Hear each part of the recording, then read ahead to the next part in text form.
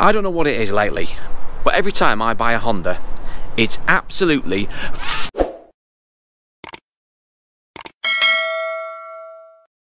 Hi guys, Lee here, welcome back to the channel, and you join me today as we're going to have a look at another one of my purchases. Now this time it's the little Honda Jazz we bought from auction a few weeks ago. Now we bought this from Aston Barclay, and we bought this with a group of other cars on the day. We bought 3 or 4 that day.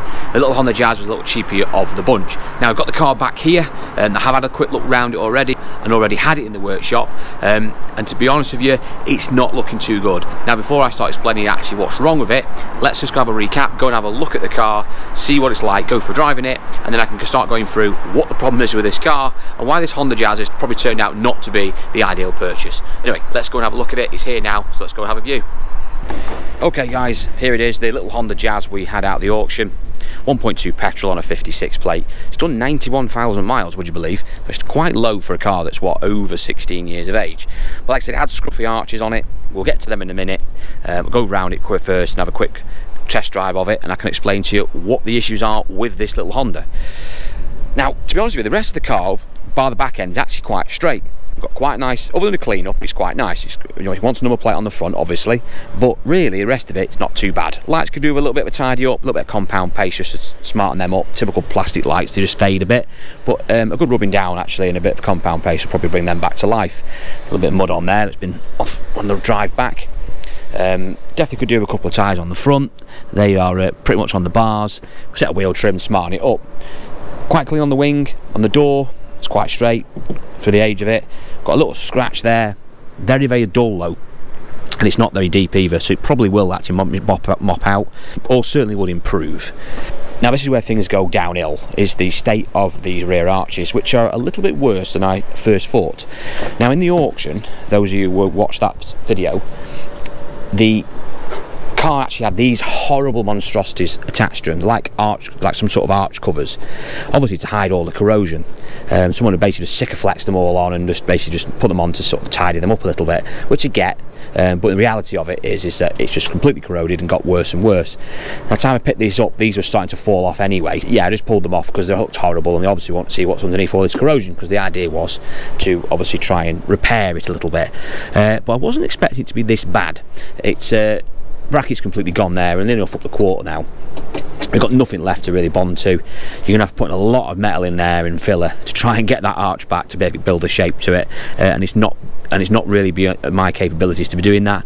Little bits and bobs, yeah, fair enough. I've tied up a few arches in my time, but I didn't expect it to be that bad. And then we've got corrosion as well inside this internal part of the arch. You probably can't see with the tyre in the way, but we've got a big hole behind this back of this arch here, and this cover is even worse on the opposite side. Tyre's a little bit frayed on the back as well, but it's probably still just about legal. We've got some corrosion on the back there on the tailgate. Could have done something maybe to improve that, but you know, how far would you go with it? Number plate on the back's not great either. It's broken in the middle there and it's starting to fall off, so could do with a number plate on the back. Arch on this side even worse than the driver's side. Again, it's had that horrible cover on, which I pulled off, and it's just all flaking away. There's just nothing left to weld to. And also you've got a great big hole as well underneath this cover. If we pull this cover back, the hole's probably what, a good 2 or 3 inches. By the time you've got a grind into that, you end up with a hole probably the size of your fist, at least, and you've got a good old bit of welding there to get that back right, and the sills also going at the bottom as well. So a lot of welding, a lot of bogging up and filling, a lot of work to do for very little return really, for the amount of effort you have to put into it. Yeah, I mean, that's starting to go on the bottom of that sill as well. The time you took a grind to this, you're going to be even worse. It's a shame really, because the rest of the car, look at the doors, it's actually quite straight. Other than a wash and a clean up, there's no scratches, got no dents, and it's done 91,000 miles. It's just the corrosion, it's just completely killed this car off. And it's a great shame really, because these are worth a little bit of money in half decent nick. I'll show you internally, it's not even bad inside, quite clean, no rips or tears in the seat. It's all right. 91,590 miles. On the button, what is that bleeping noise? There we go. Stereo. Got crazy stereo system in it. Android stereo. Probably worth more than the car. Wonder if that works, and we'll press the button and find out. Like I said, it's No warning lights on the dash at the moment or anything like that. It sounds all right. We have got a faulty handbrake, so we'd have to obviously look at that. And it also has got some other brake issues as well. I noticed when I pulled it off the recovery truck that it's got a bit of grinding going on.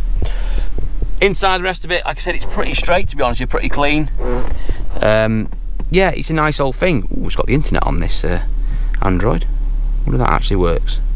It's in Polish for some reason, so it's obviously had a Polish owner. But, oh, no, it does, yeah, look at that, Google. Nice touch. That thing probably is worth more than the car. But in seriousness, it's a shame this, because actually, it sounds all right. Anyway, let's go for a drive of it. We might as well while we're here, and then we can go through what it actually needs doing to this car. Okay, we're all rigged up. Just noticed as well, the seatbelt, need a new seatbelt. That's chewed up there. Great big tear in that. It's no good, so you have to put a seatbelt on it as well. So we're on a seatbelt, pair of arches, lots of welding, a couple number plates. And I bet you the list is going to grow of bits we're going to need to do to this car.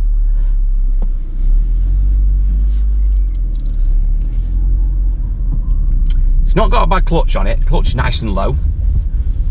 Setting off in first gear, and that's always crucial in a Jazz because they do suffer with noisy, whiny boxes, particularly in first and second gear. So, like I said, just put your foot down, listen to the gearbox. Actually, sweet as anything. It's probably got change to second, no noises, so we know it's got a good box in it. Gearboxes in these are really common for failing, and they're a good few £100 to get a replacement box for it. And then your labour on top, it's quite an expensive fix. They're pulling off now anyway. Engine's nice and peppy, as they are. Little 1.2 engine in these. They actually drive really, really nice. I quite like the engine and box setup in these. They do drive nice, the little Jazzes. Like I said, they were 1.2 and 1.4 we did them in. There's barely any difference between the two engines, to be honest with you. Doesn't really make much difference either one you buy. There's hardly any difference in horsepower, performance, MPG. There's not really much in it, to be honest. It doesn't really matter which one you buy. Now the brakes on these cars is not great. Pressing the brake down now, we've got horrible noise coming from the back. I suspect we're going to need disc and pads on there as well. It's not the best. I did have a nosy under it when it was on a recovery truck. It did look like the calipers were a bit iffy on the back as well.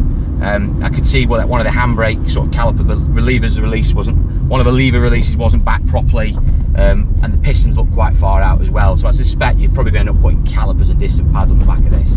They are really common for jamming up. But set aside the braking issues, the car itself and the engine and box is performing as it should.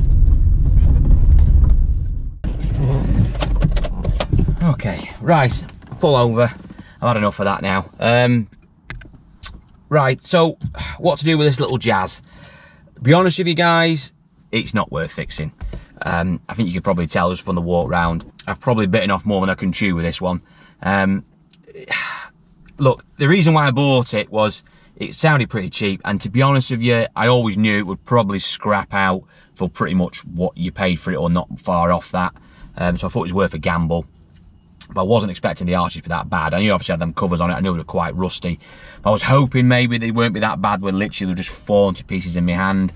They were just a bit of surface corrosion. We could have tidied them up. I've done a few tidy up jobs in the past where you flick them off and you can just usually just fill them up, make them a bit smarter, just to improve them a bit. And then just flick can job them, just a general tidy up, nothing fancy, nothing professional, but just as a cheap runabout for someone, just to turn it around, flip it and fling on, and get it kind of right. I thought we might have a chance with this one, but it's not to be honest, because that is way too much work to do. To fix them arches, you're gonna have to be fabricating quite a lot of metal in there to make up a new arch, and then obviously filling it and getting it all right, and then you've got to weld the bottoms and the sill linings. It is just way too much for me to get involved with. And then time you throw in rear calipers, it needs disc and pads on the back, number plates, a couple of tyres. You could throw in then, another couple £100 easily. I mean, the calipers aren't that dear actually. The calipers, I did have a look, was weighing it all up. I get a set of calipers brand new for 85 quid, which is which surprised me actually. Disc and pads about 50 quid, a couple of tyres. So you will get into a couple £100 on this time you've on the mechanical side of it, time you've got it right for an MOT. But it's the arches. It's too much work. You'd be doing it for days. We haven't got the time, and it's not worth fixing. And even at the end of it, doing all that, it's not going to be right. And in a year or two, someone will be back here again with more welding to do. It's just not the right car to be fixing this one. It needs to go Unfortunately, for breakage, I think that's probably the best place for it. I think it's had its day. Now, this is my second Honda on the channel we've had, and both of them have been rotten as a pair. Maybe someone's telling me something that I shouldn't be buying Hondas. What will we actually get back for this car? That's the crucial thing. Well, I had a quick look online. Scrap yards, 386 quid is where it's at. That's the most I can get back for it in scrap. The car cost us 425. So we've only lost a tiny bit of money, what, less than 40 quid we've lost. So I'm not particularly worried about losing a little bit of money on it. And occasionally this happens. You know, you can't buy every car and make money on it. If you do think you can buy a car and every one you make money out of it, then you're deluded, because that's not how it works. You know, you might buy 10 cars and one of them will be a pup, a lemon, whatever you want to call it. And this is definitely one of those. It's not worth repairing. And we're going to lose a little bit of money on it, but it's less than 40 quid at the end of the day, so I'm not going to lose much sleep over 40 quid. Might nick the battery off it as well, switch that over for a dead one. By the time you take the battery into consideration, we've not really lost a great deal of money, to be fair. I know a few guys were mentioned actually when I bought this in the auction, they'll go, yeah, but don't worry about the catalytic converter. The catalytic converter's worth money on these. You're right, they are worth money on these. Honda Jazz catalytic converters are worth a pretty penny sometimes, if they're still fitted to the car. This one isn't. It's not original. It's an aftermarket catalytic converter on it someone's replaced. So there's no money in that either, because if had that been on the car, that would have got me out of this and probably made us a little bit of a profit as well. So that's why I thought it was worth a gamble, worth a risk. But yeah, it's odds law. Someone's beat me to that as well. So there's no money in the cat either. You can't win them all, guys.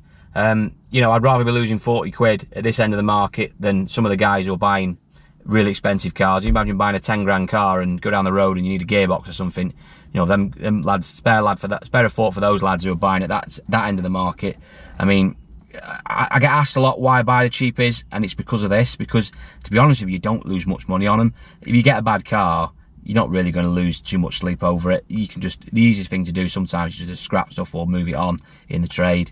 And that's what we'll do with this one. They'll just move it on and move on to the next one. The next look of cars you get in will make you money elsewhere. So overall, you're always up, and that's the main thing in business. It doesn't matter if you have a few bad days, as long as the good days outweigh them. So it's a real shame really for the Jazz, but unfortunately, it's not worth repairing, as we say. So move on to the next car. So thanks for watching this one, guys. Please like and subscribe to the channel if you haven't already done so. Please check out my other videos, and I'll see you all very, very soon.